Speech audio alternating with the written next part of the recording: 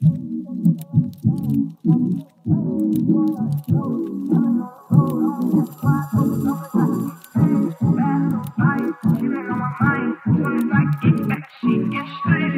is up, T Squad? Welcome back to the Color Me Pink channel.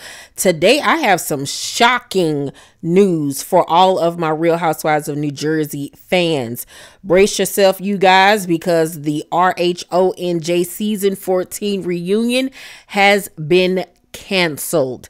Yes, canceled. A reunion hasn't been canceled ever, I don't think, in the history of the Real Housewives franchise. But things over there in Jersey is literally spiraling out of control. Now, I was anticipating the season 14 reunion. I know a lot of you guys were. But People magazine has exclusively revealed that the season 14 will end on an unresolved note for Teresa Giudice, Melissa Gorga, Dolores Cantana, Margaret Joseph, Jennifer Aiden, Danielle Cabral, Rachel Fuda, Jackie Goldschneider, and Jen Fessler. So the Real Housewives of New Jersey is flipping the table on season 14. People can exclusively confirm that for the first time in the history of the East Coast-based reality series, there will not be a traditional reunion. A reunion is meant to have resolution, and it's clear in the season finale that there is no path forward in that type of setting. An inside familiar with the situation tells People. So the network is figuring out a different concept to wrap up the season. It's been a fractured season for RHONJ that saw long-standing rifts only continue to drive co-stars Teresa, Dolores, Melissa, Margaret, Jennifer, Danielle, Rachel, Jackie, and Jen Fessler further apart. That's the same divide that caused RHONJ to have split panels at BravoCon over the past 2 years.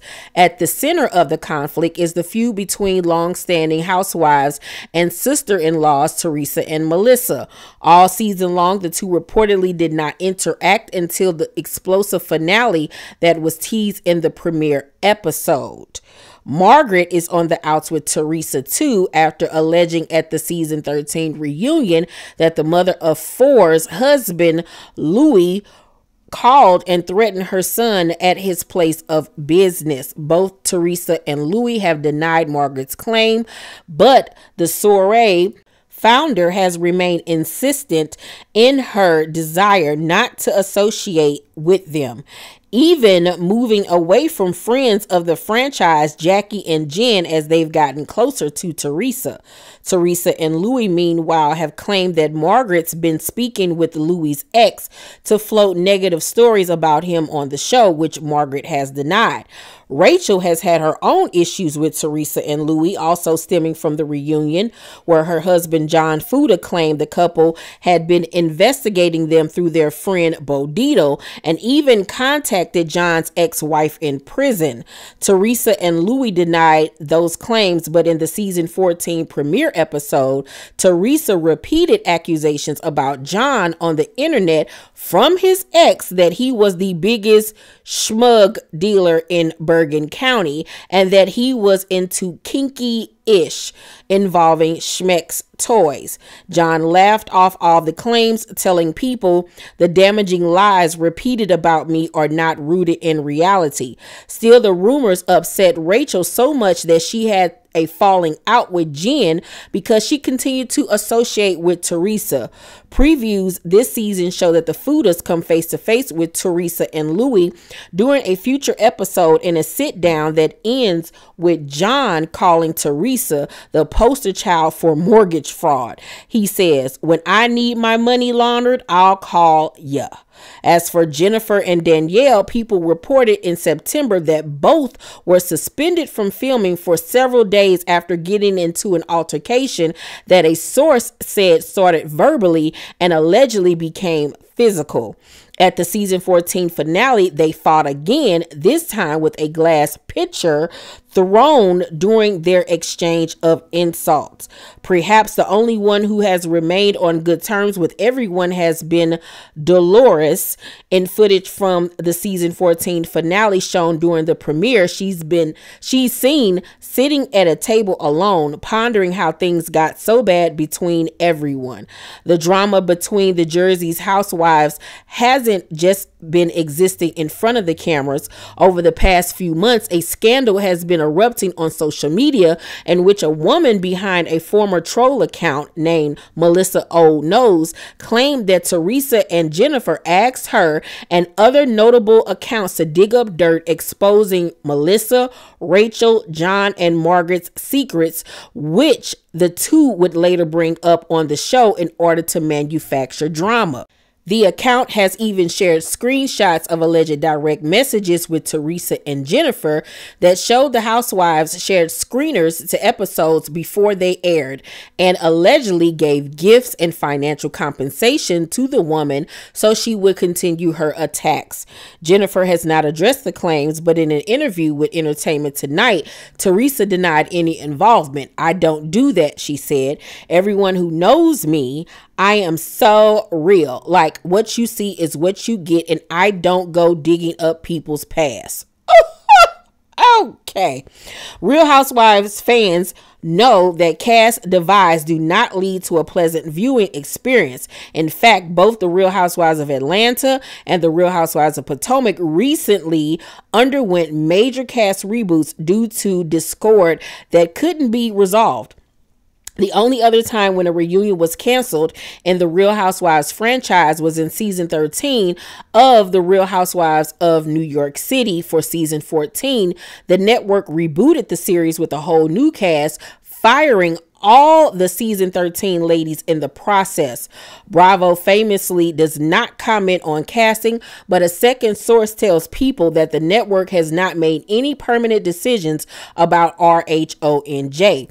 Everything and anything is on the table, the insider tells People, noting that all options are being discussed and nothing official about the show has been decided.